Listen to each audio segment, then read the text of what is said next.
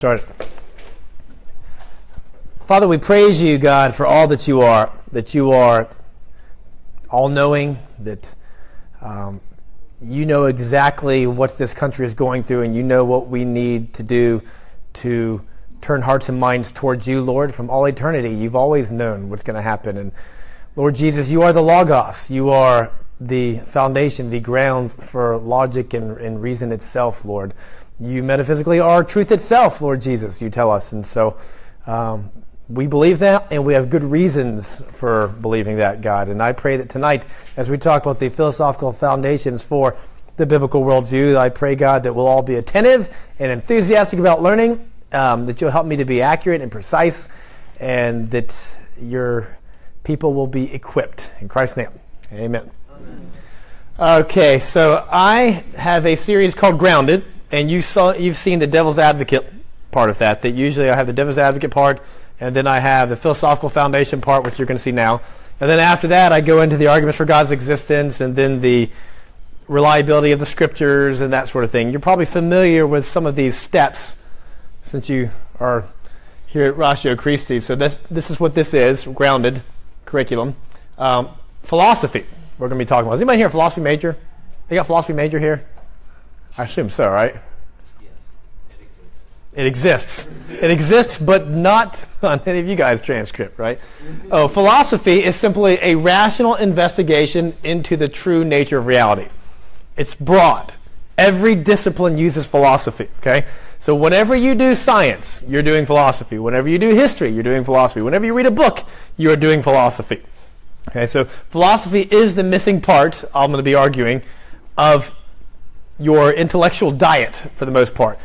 But since you go here, you're probably going to get a good dose of it.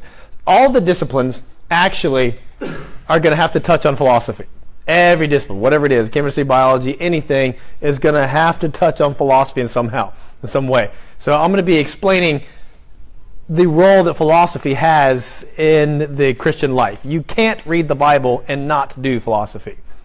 You can't not do philosophy. Double negative intended. Okay. What does PhD stand for? Doctor of Philosophy. Very good. Philosophy doctor. Doctor of Philosophy. That's what that means. So your professors, a lot of them have PhDs, right? This title, PhD, has been around for centuries. It used to be considered philosophy was the discipline that all other disciplines touch upon. But in our lifetime, philosophy is hardly taught at all. The average person does not know what philosophy is, and they don't do it very well, okay, as I'm going to be talking about today. So you can get a PhD in anything, okay, biology, chemistry, computer science, all of these you can get a PhD in, okay. We'll come back to that in a little bit. Now, something has changed. Prior to the 1800s, Christianity was considered a rational religion, and Christians valued the mind, and Christians dominated in the areas of science and philosophy. Once we get to the 1800s, some things started to change. We have many people considering Christianity an irrational religion, and fewer Christians are valuing the mind today. Okay, unlike Ratio Christi. So you guys, I'm sure you come in contact with that all the time. That Christians are like, no, you just got to believe. And so that's why I lead with the devil's advocate session that you saw, is so that kind of shows Christians, if you're not prepared, then you look foolish. Right? Secularists today dominate in science, and philosophy is considered dead. Okay? Now, there's a natural and spiritual / moral explanation for what's going on. It's kind of connected together. I'm going to give you the natural explanation. The scientific revolution was good, right? It was great. I'm not going to be knocking science at all. What I'm going to be doing in this presentation is I'm going to be arguing that we need to elevate philosophy to its rightful position. So what happened was in the scientific revolution, 1550 to 1700, when we date that, lots of scientifically empirical evidence started disproving what some of the classical philosophers believed, such as geocentrism. What's that? Yeah, the Earth is the center of the solar system. The philosophers of old used to believe that. Now we know that's not true. That you can't just sit there and try to use philosophy to figure out and be like, I bet you the Earth is the center. You have to actually do scientific observation, okay? And so the natural sciences started replacing philosophy. A lot of the classical philosophers were wrong about their science. But what happened was people started throwing away philosophy altogether. And that's pretty much where we are today. In the 21st century, philosophy is usually, it's usually a course that nobody even takes. If you do take it, you're getting more than likely really bad philosophy. Okay, so we're going to get some good philosophy in today. Now here's why this is important. Classical philosophy, well, I say classical philosophy, does anybody know what I mean? The philosophy of who? Plato. Yeah, Plato and Aristotle. Those guys. Okay, those guys would be appalled to hear about what's going on today. All right, because a lot of their principles aren't even taught anymore. They've been lost. Well, they haven't been lost. We have them, but most people don't try to access them at all. But you're going to get a little bit of their teachings today. Today, secularists are dominating in universities, and there's this gradual collapse of good philosophy. Classical philosophy is necessary to defend the Christian faith. Without it, you actually don't have your tools. That is necessary to demonstrate that Christianity is true. Well, so whether you know that or not, when you do apologetics, you are doing more than likely classical philosophy, whether you knew it or not. Okay? So the problem today, unbelievers have used this as an opportunity to attack the Christian faith. These issues like how do you define marriage? When does life begin in the womb? What role does government play in the society? These are philosophical questions. Okay? Now, today most people no longer think Christianity is a rational religion, and the church's response in general has been reject science and philosophy and hide from our evil culture. Can you guys attest to that? That's what you see? That's why you're here, because you're frustrated at Christians doing that all the time, all right? Now, you've heard this before, right? People will say, well, you got science and then faith, and they're these separate spheres. Have you heard this before? Say, well, I have my science, and then I have my beliefs. I have my faith. Okay, my morals, and they act like they're two different spheres here. Well, what do you think unites them? Philosophy is the discipline that actually unites them together. Philosophical principles are grounded in science, and they are actually used to verify religion and morality. Okay, those principles are. So this is an important part here, that you're stuck without philosophy. You're stuck with that, which is how most people view it today. Okay. Now, does anybody know what fideism is without reading that? Yeah. What is fideism? Yes? I know it because this is what my family is. Faith alone is like all you need. You don't need any evidence for faith. All you need is very good. blindly. Yes, which is terrible, because that's what's screwing up the church. Fideism, now, fide means faith in Latin. Fideism is the belief that all you need is faith, you don't need reason. That you don't need any evidence or anything like that. Now, when we read the Bible, we know that I am saved by my faith. That does not mean I believe Christianity is true because I just choose to have faith. I have reasons for believing the Christian faith is true, and then after that, I am trusting in Christ for salvation. That doesn't mean I just choose to believe that it's true with no reasons, okay? Fideism is unscriptural, it's irrational, and it's a losing position. And this is the position that the church had in the 20th century. And this is why we have groups like Ratio Christi. Is because every group should naturally be doing what your mission is using reason. Jesus said, love the Lord your God with what? Yeah, heart, soul, strength, mind, all of it, right? He didn't only say heart or only say mind. It's everything. So that's what we're emphasizing here, also with your mind. Now, to know that Christianity is true and that God exists, you got to have the correct philosophical position or foundation. Now, I use the three-step method when I am arguing that Christianity is true. Now, you can be a Christian and not have any good reasons for being a Christian, because thank God the standard for salvation is extremely low, right? All you have to do is admit I'm a sinner, and basically God has said, okay, Brian, all you have to do is admit that you can't do this yourself. I can't do it myself. You're saved. Good job. Good job. Yeah. It's not a theology lesson, okay? It's not some kind of advanced theological test. These things help you grow in your faith, right? And you're more effective, more fruitful as a Christian. But it's not necessary for salvation, or else we'd be in trouble. But if you want to be able to defend the faith, and that's why you're here, you got to have a little more. Okay. So let's just say I'm talking to somebody about the Christian faith, and I say, Jesus died for your sins. I'm up here in the pyramid, and they'll say, well, I don't think Jesus ever lived. And then I start giving reasons for believing that Jesus lived, and then the guy goes, well, I don't even think God exists. Well, now I'm not arguing Christianity is true anymore. Now I got to argue what? That there's a God. And then the guy says, well, that's true for you, but not for me. Well, then now I got to explain philosophically why that's incorrect. And I got to give reasons for believing that if something is true, then everybody should believe it. Does that make sense?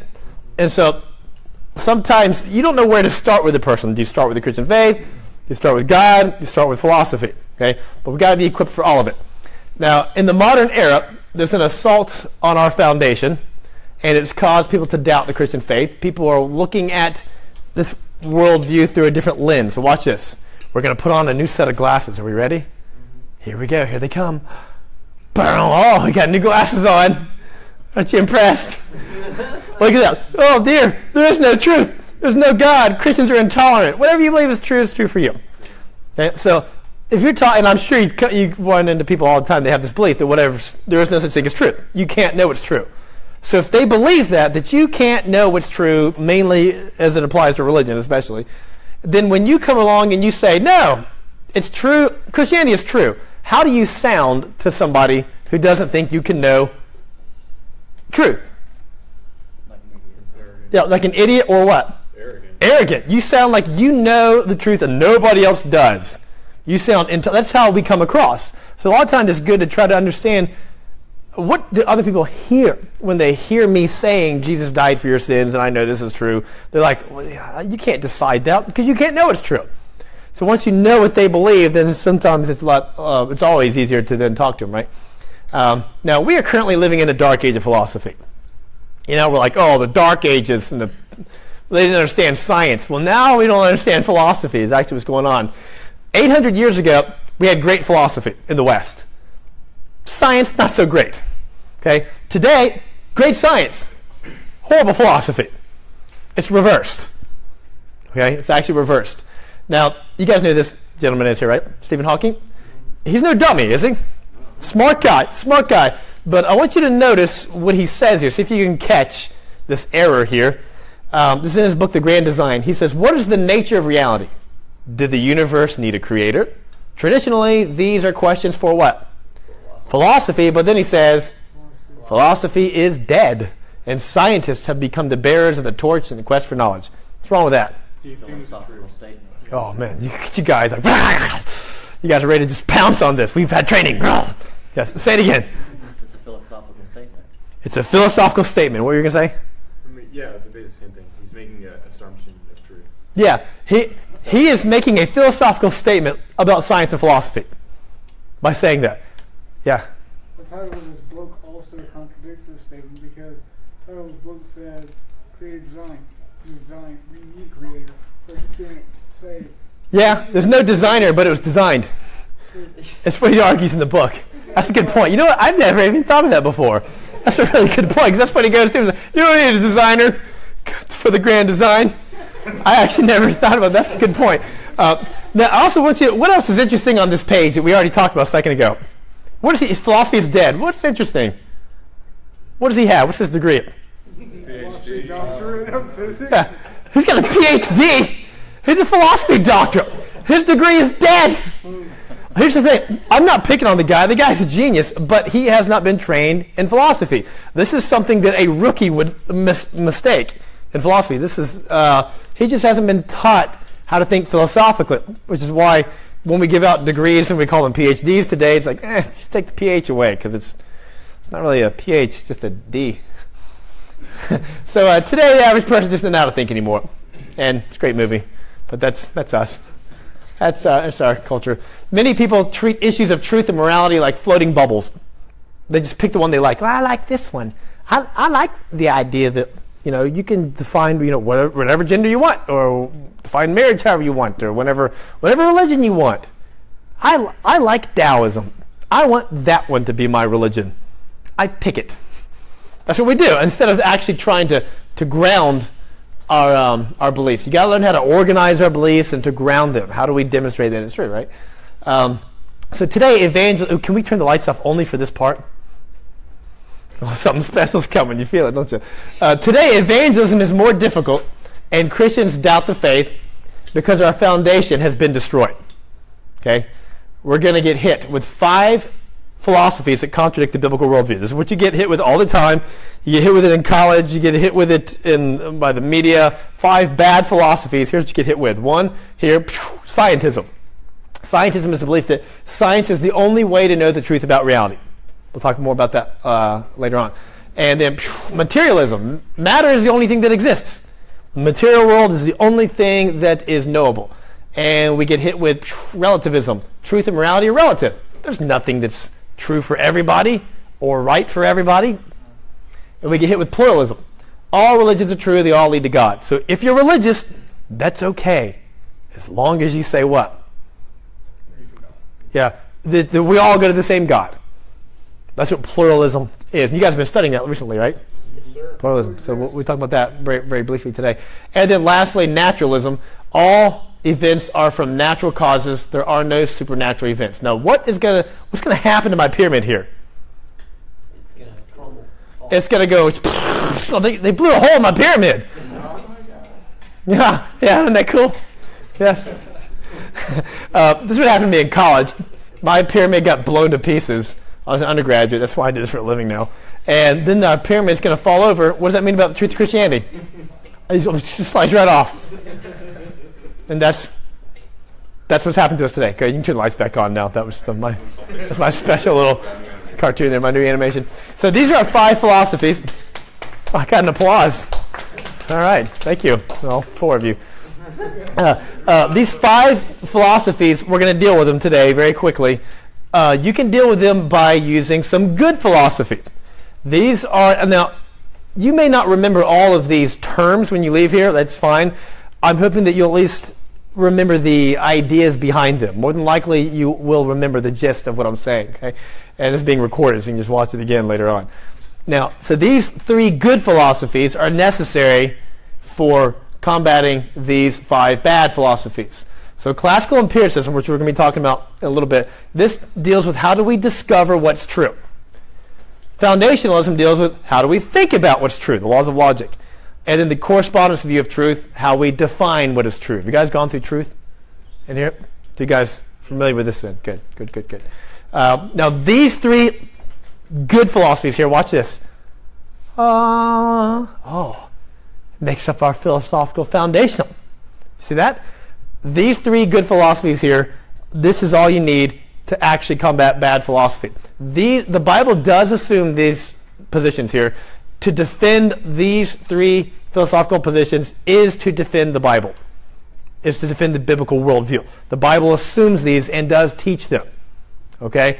They're part of the biblical worldview. We'll talk about what they are later on. Right now, they're just words to you. We'll define what they are a little bit later. Okay? So first of all, let's knock these out one by one. Scientism. Scientism is the belief that empirical observation is the only way to know the truth about reality. What do I mean by empirical observation? Yeah, just your data. Yeah, data that you access how? Through the senses, experimentation, observation. Very good. Got to see it. Why is this a problem for the Christian faith? Can't see religion. Yeah, you can't see God. You can't see God. I can't see morality. I can't see God, right? So God is not observable. Now, I'm the bad guy here. If you want to call me the bad guy. Now, we don't have to worry about, that's me. Yeah. I just picked a strange picture of myself. Picture. So if I said, I use science instead of philosophy, that's identical to saying, I don't know what philosophy is. That's basically what somebody would be saying. Because you'll hear people talk that way. Like when Stephen Hawking said that, he was revealing he hasn't had anybody explain what philosophy is. Or he never would have said philosophy is dead. Okay, it's impossible for that to be true. So science and philosophy, if you try to separate them, it's going to lead to contradictions. Okay, so first of all, classical empiricism. This will be our first good philosophy that I'm going to be explaining. Here's what I mean. Does anybody know what it is before I get through it? Is that just like logical statements leading to a logical conclusion? It's no. This would be Empiricism, sorry. well. This is another. There's strict empiricism, but I'm going to separate that from what I'm calling classical empiricism. Okay, classical empiricism deals with how do you know that if something is true or not? How do you know? How do you access reality? Classical empiricism is this. This is the position of Aristotle and Thomas Aquinas, if you know these guys. It's a position that knowledge is built as we observe reality, use my senses, and then we extract true principles about reality as we think about it. Okay, and so what I'm saying is we use our senses to look at reality and we go, na na na na na na na na na na na na na. Okay? Say it with me. Na na na na na na na na na na. Yes. If you're new here, this is a cult. And we always make this sound when we see each other on campus. Okay. We learn truths by observing reality with our senses, and then we go na na na na na. We extract these principles. You do it all the time. Okay, right now, as I'm talking, these ideas are coming into your head. You're extracting principles. Okay? When you read a book, you're not doing science. You're extracting principles. Do you understand? Reading words that you are using your senses. Okay? So we do philosophy every time we extract principles from reality. The principles themselves are not observed. They are abstracted. What does abstract mean? Summarize, So like general. take it apart. Well, if I talk about like numbers are abstract. No way of understanding. Yeah, no, they're ideas in the mind. It's not something that's concrete that you're seeing. Yeah, metaphysical. That the way that they exist would be in an abstract way. Okay, so since what I'm saying is sense experience plus reason, this is abstracting the principles, is how we obtain knowledge and understanding. Okay, this is important. What I'm doing, in case you're like, he's just doing like a philosophy lesson. What is he going to do? I promise this is important. You'll see by the end. I'm going to pull it all together. Pull it all together. You'll see by the end. Okay. Okay. Does everybody see this here? The philosophical crusher, and I know I won't be able to hold your attention until this engine gets fully crushed. So just watch. Yes, crush it. Yes. Okay. Okay. Now the universe has been balanced out. Now we're okay. Now you can listen to the guy in front talk. The philosophical crusher is simply when we hold a position to its own standard. Okay. You've done this probably with truth claims, probably in here already. So it's when you hold a position to itself. For example, if I said there's no such thing as truth, you've done this before, right? How to hold that position to itself. If there's no such thing as truth, apply that position to that. But is that true? There you go. So you run it through the crusher, and can it survive? That statement can't be true. So it gets shredded, right? That statement has to be false. Have I got the principle? You've done this before, so this will be easy with you guys. So what if I said, if you can't observe something, then you can't know it's true. Empirical observation is the only way to know the truth. What's empirical again? Like observable. Yeah, observable with my senses. I can see it, hear it, taste it, whatever. That the way you learn is actually you have your senses access something, and then you extract the principles. Okay. So let's run this through the philosophical crusher here. Take this principle and apply it to itself. If you can't observe it, you can't know it's true. Can we observe that? Very good. Is that, if you can't observe it, you can't know it's true, did you observe that? Is that a thing that you saw? Like if I said, hey man, I was pulling out of my neighborhood the other day, and if you can't observe it, you can't know it's true, blindsided me and hit me. I hate if you can't observe it, you can't know it's true. I hate that guy. So if you can't observe it, you can't know it's true. What is that? Is it fuzzy? If you can't observe it, can't know it's true. Does it make noises? If you can't observe it, can't know it's true. What does that look like? What color is that? If you can't observe it, can't know it's true. Can you lick it? Is it sour? Is it spicy? What does it smell like? See what I mean? So if you can't observe it, can't know it's true, that's not something that you can see or access empirically. So if you can't observe it, can't know it's true, what does that mean about that belief? It's false. It has to be false. It cannot hold up to its own test. Plato, you guys know the philosopher Plato, he argued that the very first test you should ever use against a philosophical position to see if it's true or false is to apply it to itself. Isn't that cool? See what we're doing here? What about the scientific method? Observation, hypothesis, test, experiment. Scientific method is good, but what is it? It's a philosophical statement to start. Perfect. Yes. Yes, you guys are good. Obi-Wan has taught you well. Actually, apologists are Sith Lords, by the way. So we are Sith Lords. Those weak Jedi. A whole army of them can't take us on. Anyway, this is the philosophy of how to do science. The scientific method is good. I'm not knocking science. What I'm doing is I'm bringing philosophy back up. The scientific method is the philosophy of how to do science. Do you observe the scientific method? What does it smell like? What does it taste like? Is it fuzzy? All that stuff. It's the same thing. Can you use the scientific method on the scientific method? No. So it can't be true that science is the only way to learn the truth about reality. See what I mean? Because then you couldn't know about science. You see? Yes. So no, it's not something that you observe. So where do you get science from? The scientific method. Because it's a good method. I'm not throwing it away. Very good. Here I went, no. Say it with me. No. My goal is that one day I will actually be watching some guy on like YouTube, and he's going to be like, okay, so the way we learn it is no. After I hear somebody copy me, I'll be like, my work here on earth is done. They've copied my noise. That's my trademark. No. So let's say this guy's got a rock here. He throws it in the water. Ploop, it sinks. How does he know it's going to sink the next time he throws it? He can't be like, well, I saw it sink in the past. All things that happened in the past will always happen again. You can't say that. Why did it sink? It's not. Yeah. In other words, you've abstracted that. What you've done is you've gone like this. No. Once you observe rock, water, the nature of a rock, nature of water, gravity, and buoyancy, whatever's denser in the water is going to what? It's going to sink. That's what you do. Okay, so you don't have to keep on throwing a rock and be like, is it going to sink this time? Well, sink again.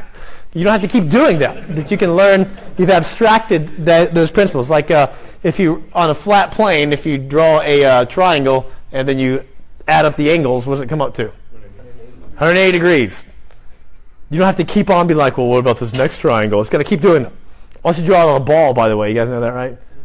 You draw it on a ball, suddenly it's like it's not 180. Like, whoa, it's magic. Okay, but if on a flat surface, you don't have to keep on adding it up because that's the nature of a triangle. So if I say we can't detect God scientifically with our senses, so there's no reason to believe he exists.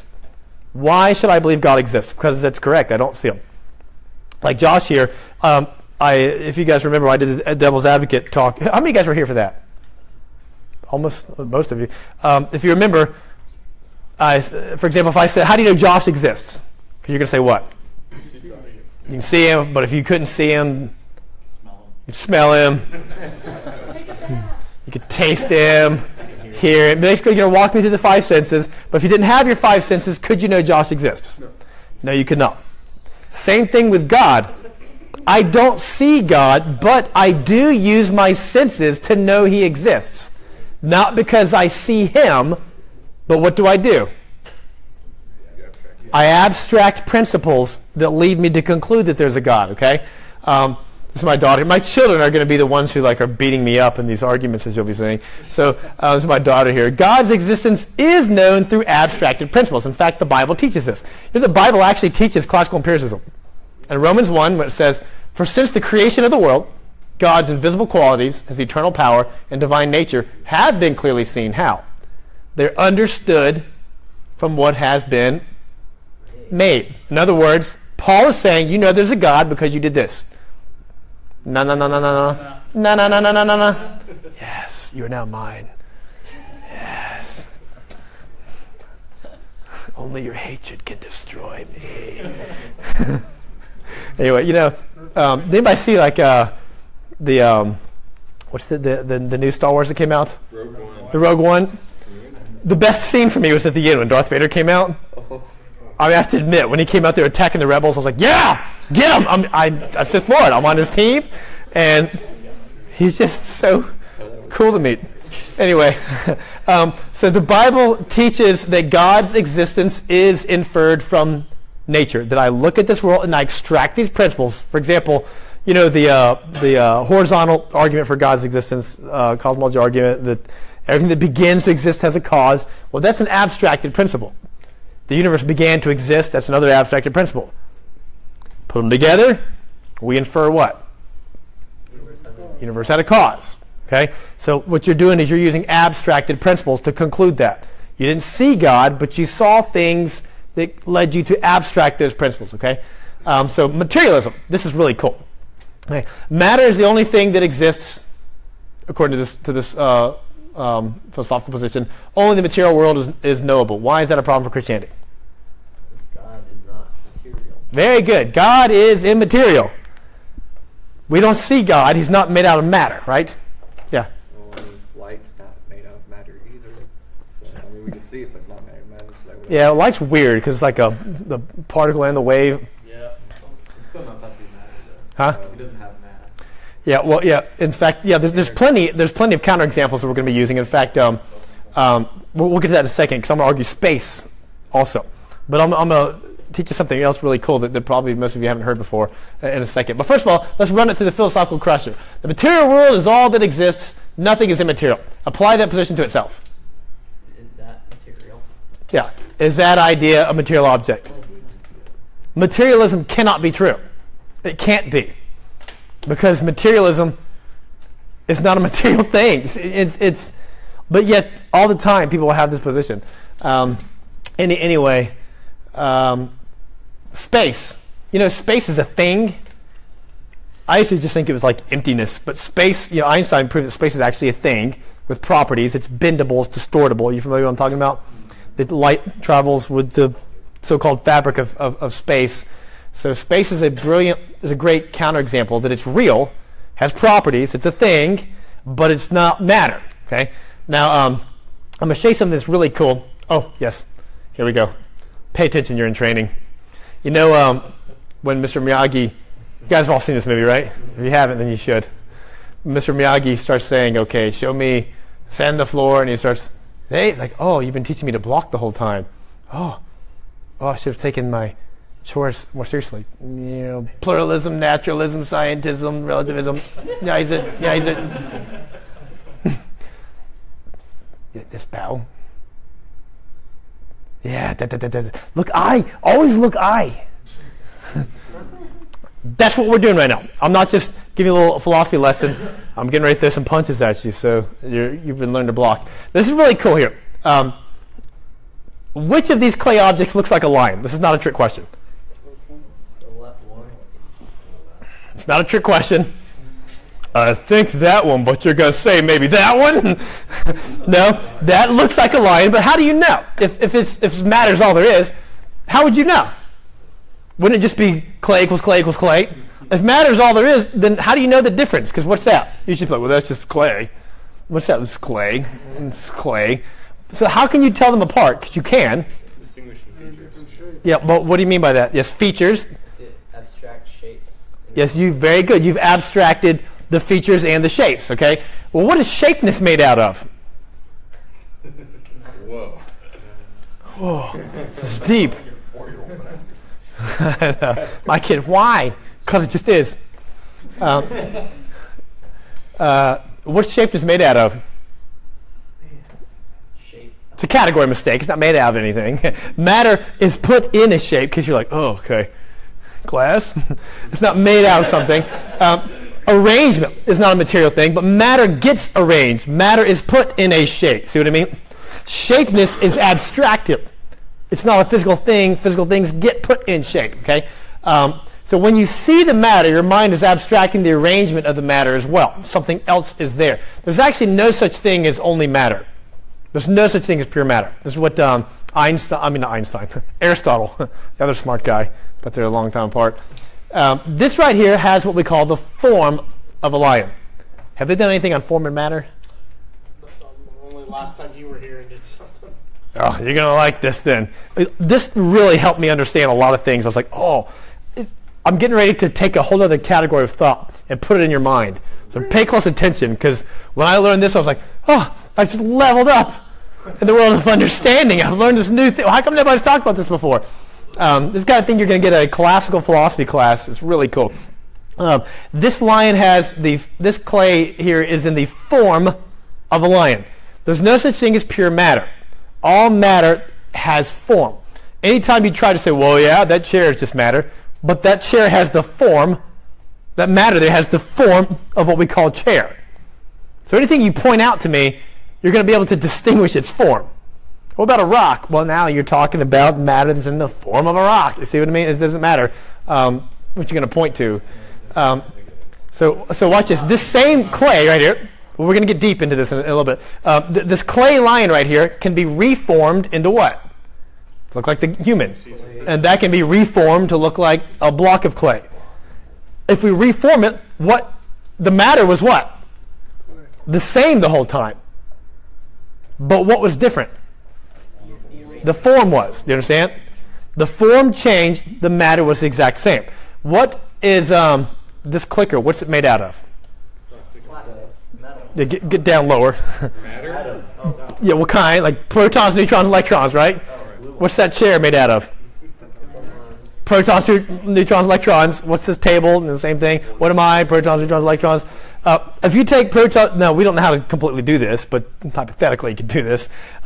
You could take me, protons, neutrons, electrons, rearrange me, theoretically, and make a piece of wood, or a toilet bowl, or a table, or water. Because what is water? Protons, neutrons, electrons, right?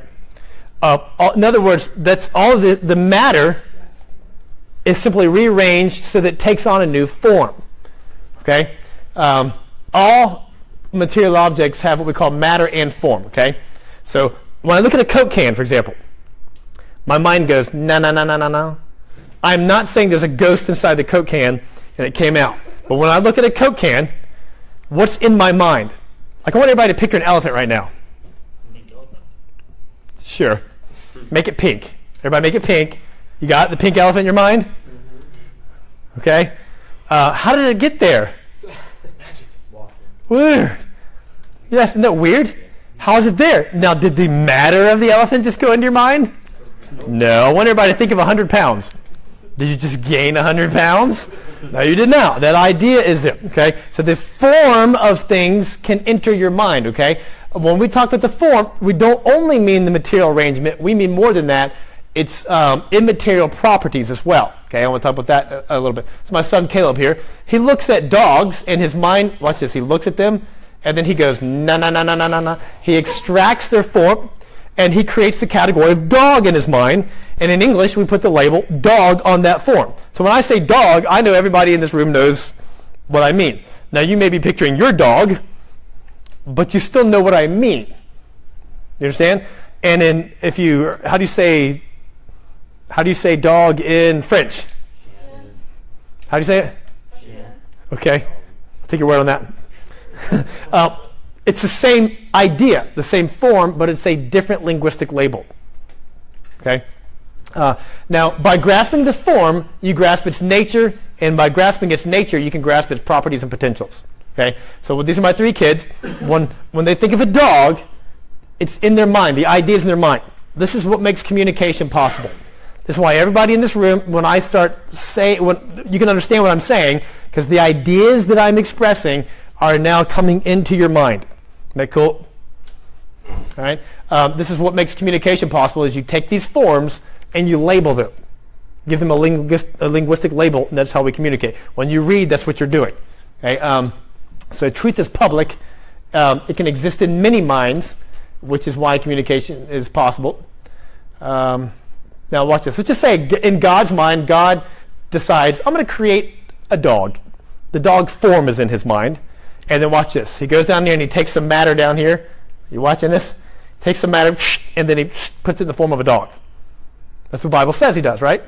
Now, we come along and we look at that dog, and what do? its form goes, no, no, no, no, no, no. Now we think of a dog. Now that form is actually existing in how many places here? It's in God's mind. It's right here, in the matter, and in your mind. This is why we would say, yes, you have direct access to reality. The truth about reality is knowable. It is abstracted. Okay? And this is where philosophy kind of took a bad turn with John Locke and Hume and Kant later on, if you're familiar with those guys, that they argued, well, you don't really have access to reality. You only have access to a copy of reality in your mind. Aristotle said, no, no, no, no. You do not have access to just a copy. You have direct access to the actual form of a dog. The more you learn more about a dog, the more that form is abstracted and is refined and perfected in your mind more and more and more. Does that make sense? That its immaterial properties, the idea of it is perfected in your mind. So it's not like, well, I don't really know what a dog is because I only have access to what I think a dog is. No, I actually really do have access to the dog's form. Because to say I don't know what a dog is, what did I just say? I had to identify a dog in order to say I can't identify a dog. So that's self-defeating, okay? Have I got it? So when I look at a dog, I start abstracting these principles like it's cute. It's a pack animal. It's better than cats. Yes. These are all true things that we abstract about dogs. Okay? Did your matter exist 1,000 years ago?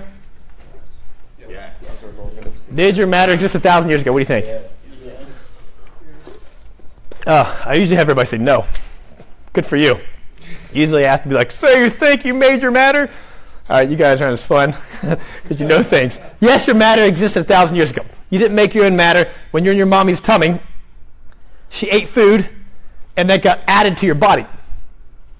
Right? Then you were born, and what do? You eat. When you eat, you're taking in plants and fruit because that's all you eat, right? And candy bars and all that stuff being added to you. You physically, literally are what you eat. Then your body's designed to take that and then reform it, transform it, and use it for energy and distribute it throughout your body as it's needed, okay? But that fruit that you ate used to be on a tree. How did that get there? It was a seed. Water came, adds matter. It starts extracting nutrients from the soil to actually make that. So when you eat fruit, you're eating something that used to be what? Yeah, water and dirt. And probably manure. Huh? And sunlight.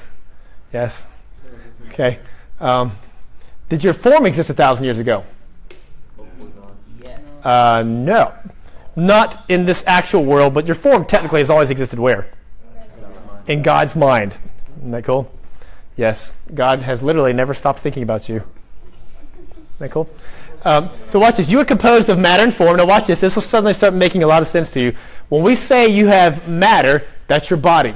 But when we say in philosophy, when we talk about you having a form, does anybody know what we call a living form? I have a form.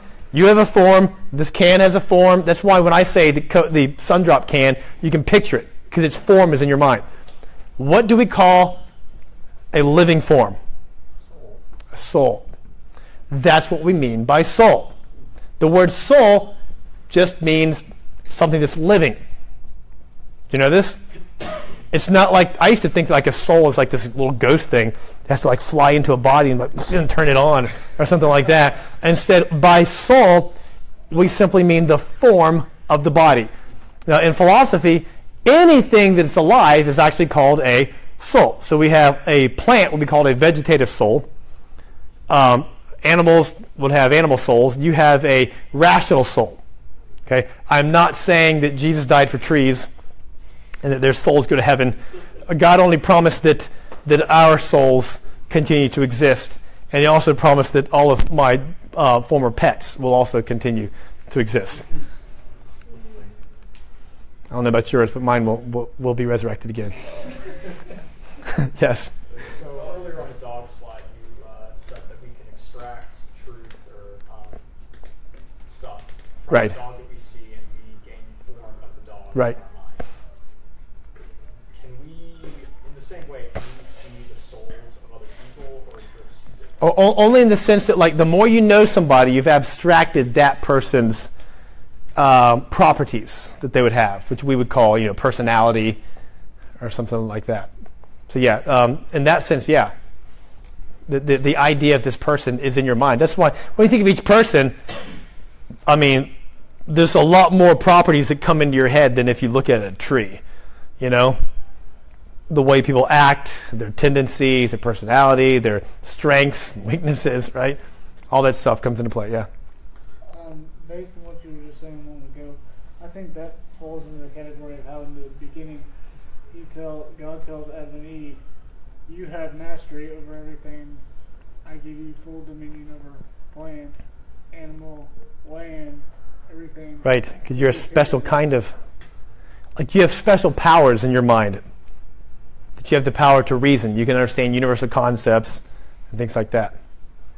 Yeah. This may be on a tangent, but since humans have the ability to have salvation, where does animals stand then, or like where animals are at? Or doesn't say, but they are called animals in Hebrew. It will use the same word for soul to talk about them as living things. But you can always ask God to resurrect your pets if you want to. Have no clue if he'll say yes to that, and you can make fun of me if you want to, but I've actually asked God if he'll resurrect my dead dog Timmy one day on the new earth, because I love him and miss him. He may say no, I don't know, but you can always ask. You have not because you ask not.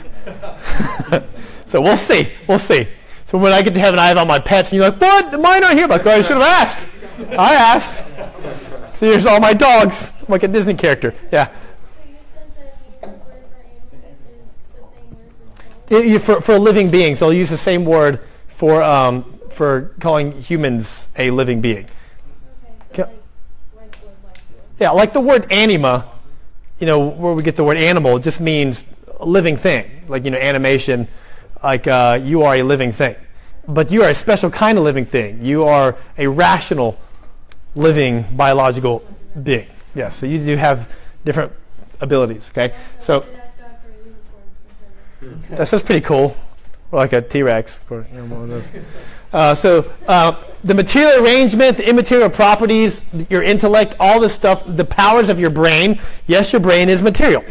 But there's these other properties that are actually current with your brain, aren't there? These immaterial properties that actually are of your mind. Okay. Now, what does the Bible say in Genesis? Then the Lord God what? Formed. You ever notice it worded this way? We got this far in our devotions, right? Then the Lord God formed man of the dust, or the matter, and then man became what? And that is the Hebrew word there that just means soul. Became a living being. Isn't that cool? This is good. This is good classical philosophy. God, is a classical philosopher, so should you be. Okay, relativism. What is relativism? I have 5 minutes. I need about 15.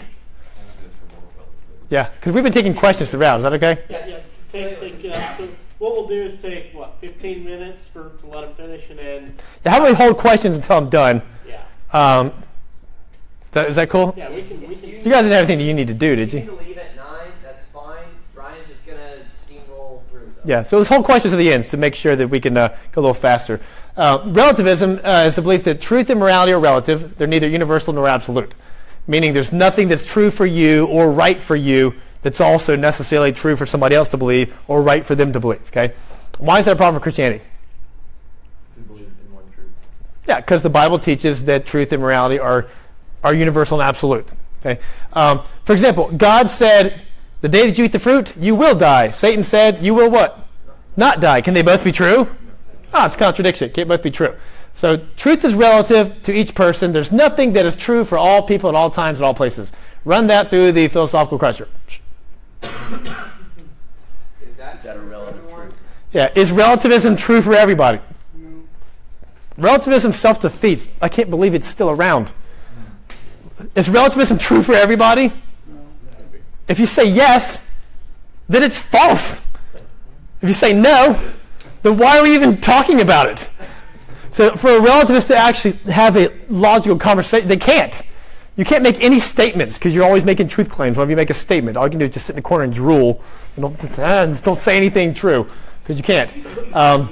So foundationalism, the laws of logic, we're going to knock these two out here now. Why can't contradictions be true? Why can't I be a human and not a human at the same time, same sense? Because they oppose each other. Okay, well, why does matter take up space? Because it's made of something. But why does it do that?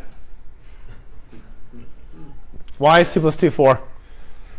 Because we have nothing would be knowable.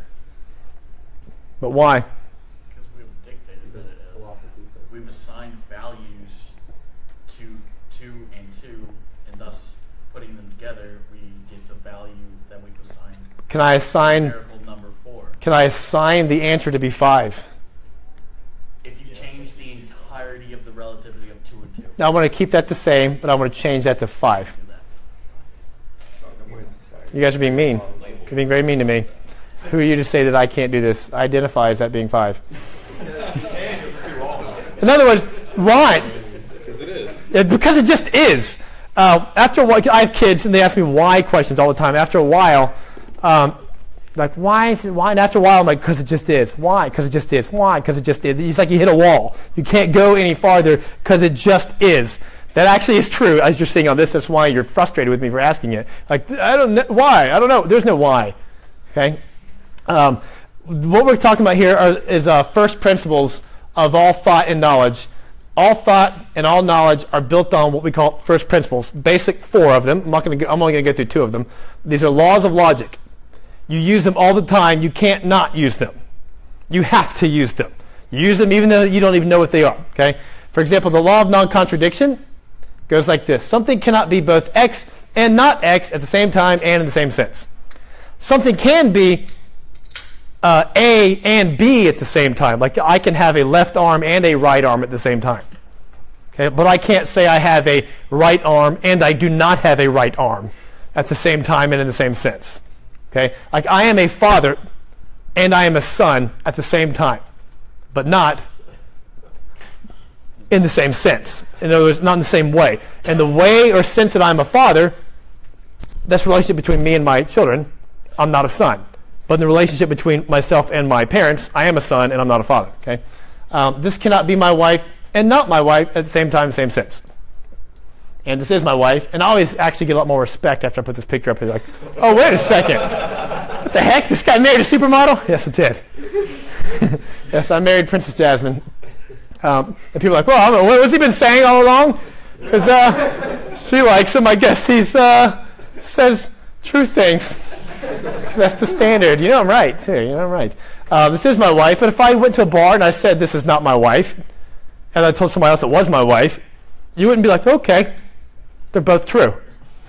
You'd be like, he's up to something. He wants some women to think he's not married, right? Because he's up to no good. Now, in order to deny the law of non-contradiction, you actually have to use it. Okay? So for example, to affirm this statement, the law of non-contradiction is true. To affirm that, you must deny this. The law of non-contradiction is not true. Are you following? This is deep. Keep tracking with me. It requires you to believe the law of non-contradiction cannot be true and not true at the same time in the same sense. But that's using the law. Something can't be X and not X at the same time, same sense. For example, if contradictions were possible, it wouldn't make sense to affirm or deny anything. If contradictions were possible. If I said Brian is a human and Brian is not a human, they can't both be true. This statement only makes sense if you assume that that has to be false, if that's true. You understand? That's not meaningful at all. For example, if I said there is a law of non-contradiction, or if I said there is no law of non-contradiction, okay, that only is meaningful if there is a law of non-contradiction. So if you deny the law of non-contradiction, what's wrong with that? You're affirming it. You're using it. Does everybody follow that? No. Yeah. Who's on first? No. Watch the tape again, and hopefully you'll get it. The law of identity is basically A is A. Everything's identical to itself. Like what color is blue? Come on, that's a lame answer. What color is blue? Chartreuse. Blue? Blue is blue. Which green color? How do you know you can identify blue? Because I can identify blue. How do you know you can identify an apple? If I actually denied the law of identity and said, you cannot identify an apple, what did I just do? Define an apple. Of course I can. I can see it in abstracted form. That's actually the law of identity. When you abstract a form, you're doing the law of identity. Okay. To say there is no law of identity, what did I just do? Identify the law. Isn't that cool? You can't not use it. You have to use it. Isn't that cool? So these are the foundational laws of logic that you use when you think all the time. Okay, so where did I get it from? I don't see the law of non-contradiction. I went what? No. Okay. Now, correspondence view of truth, and we don't have much longer, just so you know. Okay, it gets a lot faster from here on. What's the definition of truth? You guys have done this before? That which corresponds to reality. Or you want to also make sure you also mention this too, or to its object. Okay, that'll come into play in a second. Okay, if something is true, it's true for all people at all times at all places. Now, what about this? What if I said it's true for me that I own a dog and true for you that you don't? Who in here does not own a dog? What are you doing with your life? I know. Mine, I own dogs. They're all saved. Come on. Okay. You do not own a dog? What's your name? Dan. Huh? Dan. Dan. Okay. Truth is relative. Because I own a dog, it's true for me I own a dog, and it's true for Dan that he does not own a dog. Therefore, truth is relative, right? Yeah, but what's true for me is not true for him. It's not the same sense. It's true for me, but not true for him. There's no contradiction there. It's true for me that I own a dog, true for him it's not, so it's relative. You're saying it's true for him that you don't own a dog. Yeah, here's the thing. It would only be relative if you said, it's true for me that Dan does own a dog, and true for Dan that he does not. But that's a contradiction. So that can't be true. See, because we just established the law of... There we go. And so what you would want to ask is that true for everybody? Should everybody believe that I own a dog? If I do. Yes. Should everybody believe that Dan owns a dog? No. In other words, it's true for everybody to believe that I own a dog, and true for everybody to believe that Dan does not. It's not true about everybody that they own a dog. See what I mean? If something is true, it's true for you to believe. It doesn't mean it's true about you. You see the difference? And that's what they're confusing. Okay. What about this? I always feel hot, and my wife is always cold. Do you have this problem? Your wife is always wrong about the temperature?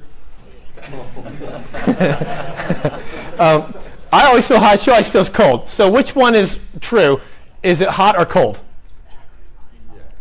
It's true for you. It's true for you if you feel high. It's true for her. If you feel cold. So it's true for me. It's not true for her. It's true. Here's the thing. Remember, the truth is that which corresponds to reality or to its objects. If I said, is it hot or cold, you would have to say, to whom? You didn't give me an object of correspondence. It's not answerable. Like if I said, aha, she says it's cold, you say it's hot. Which one is true? Is it hot or cold? You have to say to whom because there's no object of correspondence. It's hot or cold to Brian or hot or cold to Brian's wife, Gabriella. You understand? So it's not relative because there's no object of correspondence given. So these are examples that people will give, try to argue truth is relative, which it's just sloppy thinking. Okay, relativism is unlivable. Okay, it's like can't get that way, everything's contradiction and not. There's one way, it's the time. Nobody actually lives out relativism. Nobody does. Like if the cop pulls you over and goes, "You're going 80 in the neighborhood," that's true for you, but not for me. If the doctors take these pills to live, that's true for you, not for me. All right, you just failed this test. I reject that. I did not. Your bank account's empty. It's true for you, but not for me. I'm writing more checks. Nobody applies that in real life. Okay, so when they say that, just bring up counterexamples. Like it doesn't work. Okay. Anyway, so a self-defeating statement is a statement that refutes itself. Like if I said no English sentences are longer than 3 words, you apply it to yourself, that cannot be true. Okay. So now we're going to start some testing. You ready? We're almost done here. So if I said there's no such thing as truth, what would you say? Very good. Is that true? This is softball for you guys, right? You've heard this before. You can't know anything for certain. Do you know that? You know, I actually, when I first was teaching, I actually used to teach this, that you can't know anything for certain. It wasn't until I went to SES that I realized, oops, I've been teaching some false things for a while. I used to teach everything's based on faith. Everything.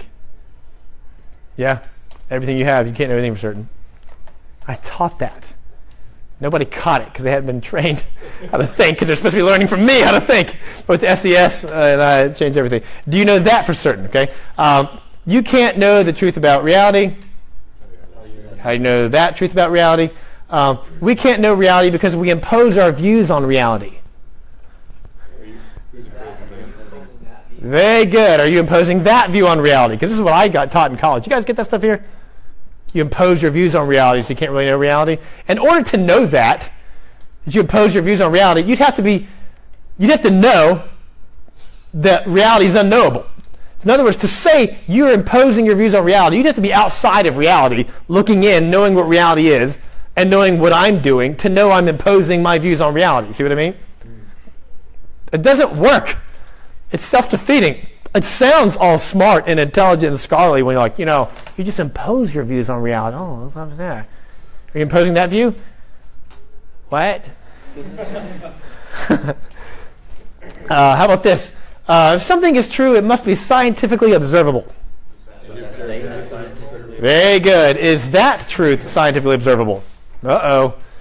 Well, the scientific method is the only way to prove the truth about reality. Yeah, can you use a scientific method to prove that? Can you use a scientific method to prove the scientific method? Well, philosophy is useless. We should only use science. Was that a scientific science? Very good. Is that your philosophy about philosophy and science? This is why we're Sith Lords, by the way. This is actually from the movie Revenge of the Sith. Perfect. Yes. If you're not with me, you're my enemy. And then Anakin over here, the relativist, says only a Sith deals in absolutes. Which is in itself an absolute.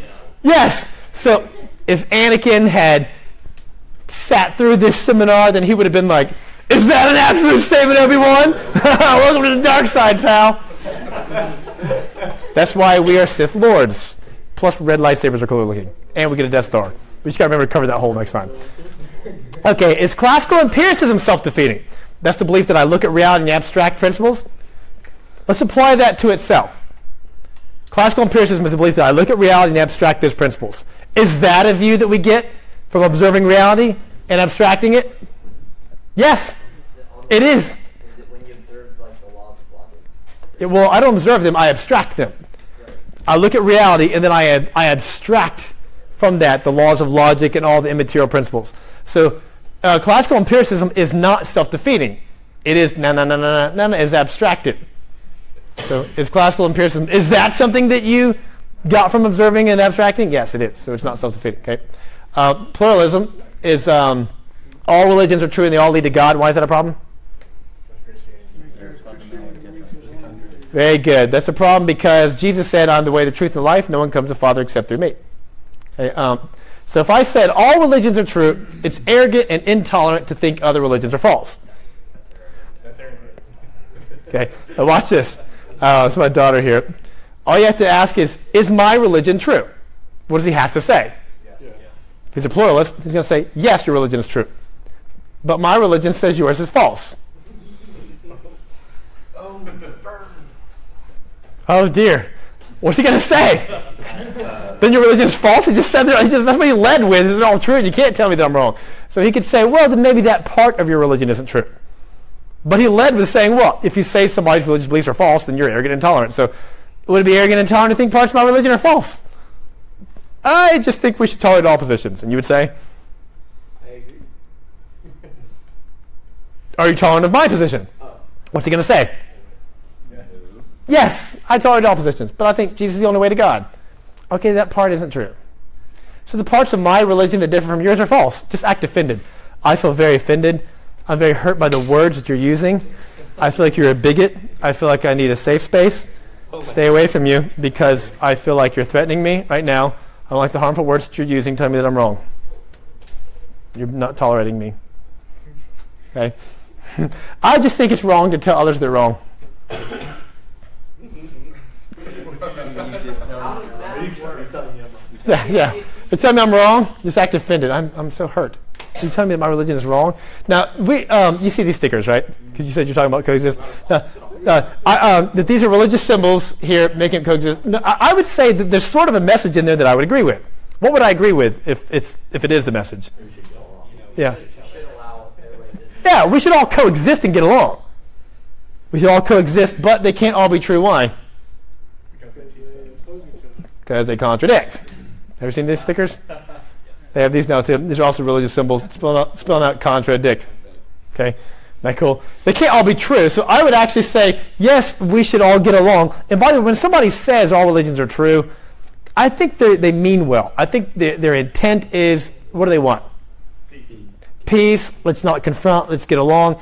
And I would say I got that. But it sounds really nice. And it just sounds really naive as well. Here's one reason why. Theism says there's only one God. Polytheism, there's lots of gods. Pantheism, you are God. Atheism, there is no God. Can all these be true? No. Why? Law of non-contradiction. They contradict. Okay. These are just 4 different religions, just 3 different doctrines. It sounds great to say they're all the same, but they're not. We disagree in every area. Okay. Christians say one God, 3 persons. Islam, one God, 1 person. Hinduism, you're God.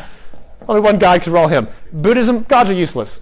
How are we saved? Grace through faith, works, meditation, get rid of your desires, afterlife, heaven, hell, multiple lives, go back to Brahman, Nirvana. The end is different.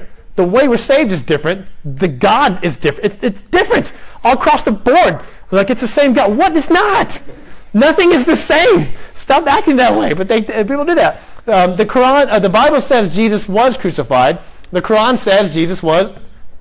They do not crucified. They can't both be true. Okay? So now then somebody will say, well, maybe all the religions have a kernel of truth. So maybe we'll say parts of Judaism is true. So watch this up here. Parts of Christianity, parts of Hinduism and Buddhism, parts of all the religions are true. Okay, that sounds nice too. But what is he saying about what he left behind? If that's false, then that's the true religion. So he's still being exclusive too. You see what I mean? And so somebody's like, well, maybe parts of them are all true. Well, you're still saying the parts of my religion that you left behind are false. Everybody thinks that their position is true, and whatever opposes it is false. And so when people act like you're the intolerant one, if you're a Christian, and I am the tolerant, no, you're not. You're just as intolerant as I am, so stop acting that way. Why don't we both just be honest and say, I think you're wrong, you think I'm wrong, but we can love each other and get along, and we can have a nice, intelligent conversation. Can't we do that? We can do that, right? It can't be that all parts of all religions are true because they what? They contradict. Okay, but keep in mind if you're talking to somebody and they have that view, what is their motive and the intent usually? Peace. So keep that in mind that they actually are not trying to be a jerk. They just haven't thought it through. Okay, so you can just start bringing up the contradictions and to kind of show how they can't all be true. So lastly, naturalism. All events are from natural causes. There are no supernatural events. Why is that a problem for Christianity? Yes, because we believe in a supernatural being and a supernatural acts of God, like miracles. And if you're going to be at a secular university, it's going to come from the naturalistic worldview. Okay? So if I said nature's all there is, nature can account for everything, you would ask, can nature account for nature? Well, nature has always existed. Yeah, did it exist prior to the Big Bang? Oh dear, because I do believe in that, don't I? Maybe another universe created that caused ours. Who created that universe? And what caused that? Maybe it goes backwards forever. My dad covers that in the next session. He'll also explain how abstracted principles prove that there's a God. No. So don't miss it. If you have me back, we can cover that. Okay, good. Yes, so I'm done here, but I will take questions as long as you want to stay. Yeah, that's great. When you get the question, just repeat the question so we get it in. Repeat the question so we can get in the mic. Yes, sir. Can you go back to the first part of that argument where about the nature and natural thing? Oh, okay. Between you and your son. Thanks for coming, guys. So can nature account for nature? Right. The part where you say where your sense is, can nature account for nature? Mhm. Why can't it? Maybe I'm just a little confused. Nature What do you mean by is account for it? like, can nature be the cause of nature? Does nature explain nature?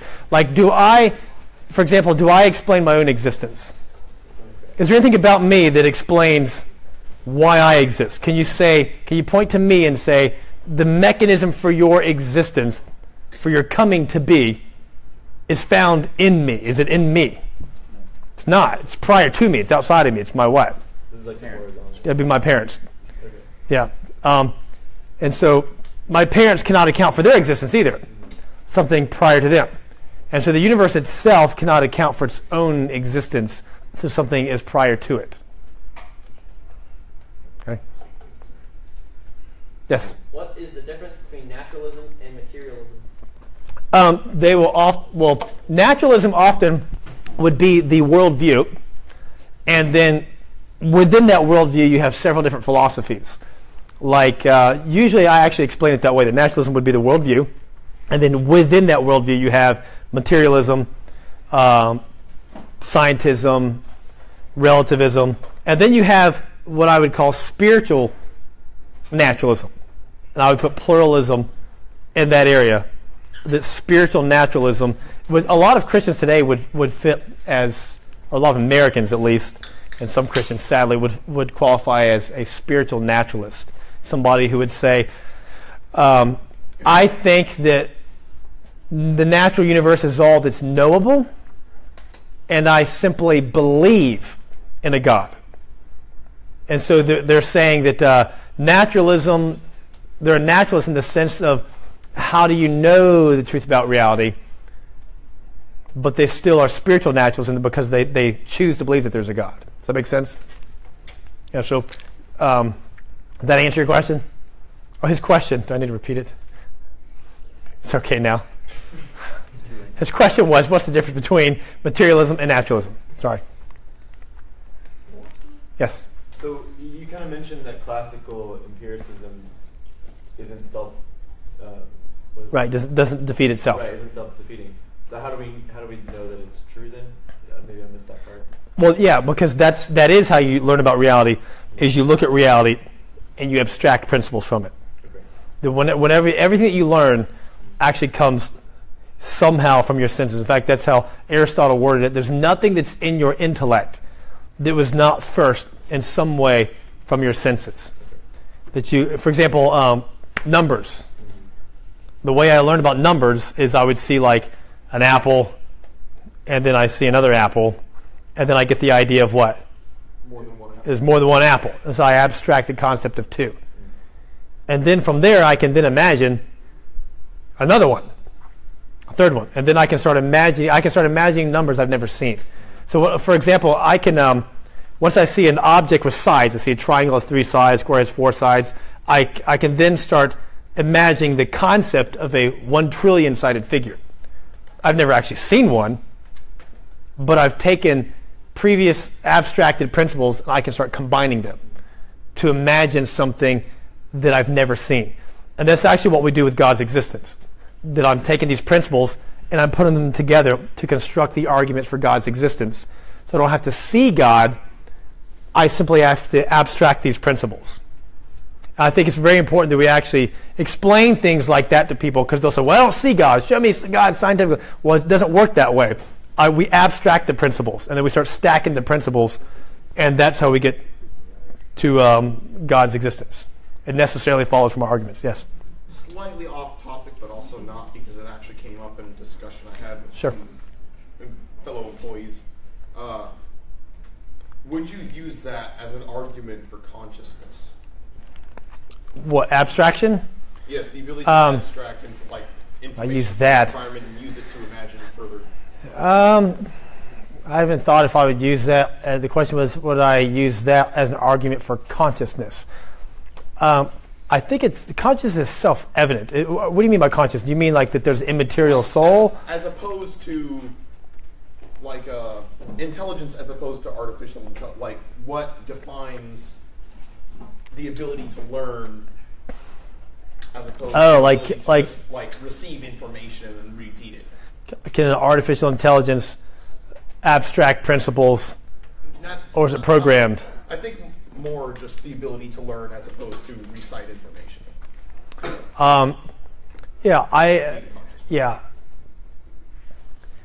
I've never thought about that before, but yeah, I guess you could try to argue that do we see computers abstracting? I mean, we don't see anything other than us, living creatures that are actually observing things and abstracting. Computers are getting it a different way. I'm not a computer expert, so I don't know exactly how. I'm using it more because one of my coworkers, he says he died, but really, like, he was clinically dead, and so he's like, well, I didn't see a God, and I'm like, well, first of all, you don't really, all that means is you don't remember, and so, like, as far as I'm concerned, you really weren't dead. I mean, you were drawing close, maybe, but I don't think you're really dead because you're not really coming back from that. Except that wouldn't be a very good test for God's existence. Would be and it kind of developed into consciousness from there. So. Okay. In case you're wondering how that came out. More? Yes. Hey, Brian, could you explain the difference between like naturalism and materialism?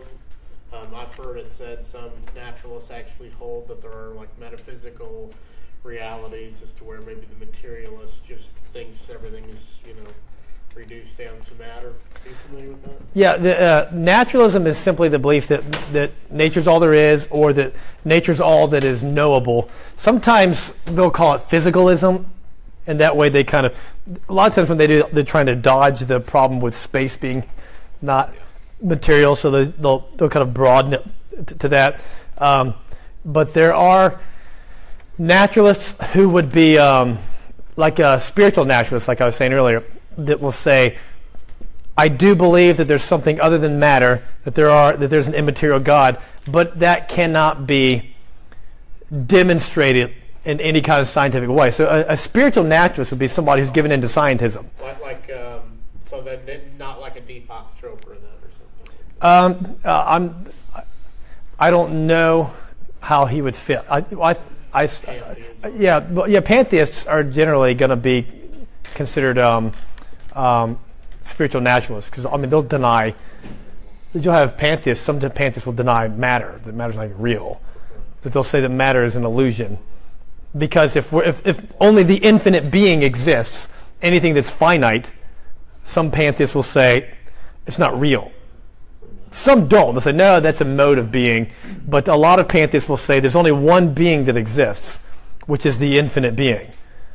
And so I exist, therefore I am the infinite being. And so if I don't, any so-called evidence that I'm not infinite must be, therefore, an illusion, Maya. That it seems that I have limitations. It seems that I'm not infinite, but I really am. Yes? So why is matter not an illusion? Why is it not an illusion? I would say it would be a self-evident truth. That because you actually are abstracting that matter is actually formed. Okay? That it would be a law of identity. That kind of like how do I know I can identify an apple? Well, it's because I can identify an apple. So you can keep telling me I don't, but I am. So how do I know I can identify that matter is actually real? It's because it's the law of identity, because I'm identifying that it's real. Yeah. It's self-evident. Okay? Because then you could argue, well, then maybe 2 + 2 is 4 is illusion. Why not just say that's an illusion? Well, that's also law of identity. Math ends up being law of identity as well. 2 + 2 is identical to 4. Any further questions, guys? How much wood would a woodchuck chuck wood? 3 bundles, if I remember correctly. All right, guys, let's give it up. Yep.